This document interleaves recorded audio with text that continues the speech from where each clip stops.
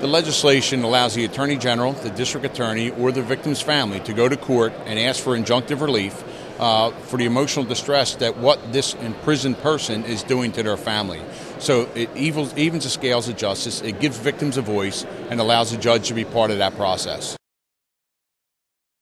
We learned in the middle of this week what Abu Jamal was going to do, and it's just come a time where we must intercede on behalf of our victims of the Commonwealth, and certainly this legislation is going to do that.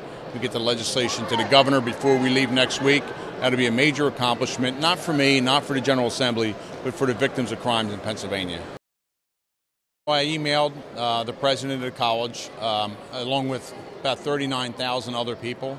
I think the college was cemented in their position. They weren't up to discussing their position other than to say they were going to defend it.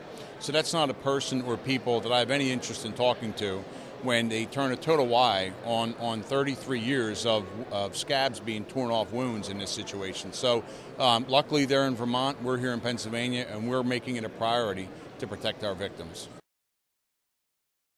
People that are opposed are more about more rights for the criminals. We're about equaling those rights out for the victims and the criminals. This does not infringe on the First Amendment or free speech.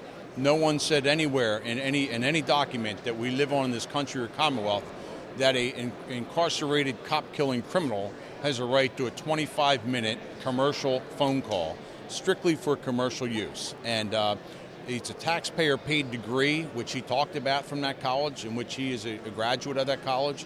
And we don't feel we're even near infringing on First Amendment rights, and it certainly is not the intent. The intent here is to protect the scabs that exist on our victims from being torn off again, and again.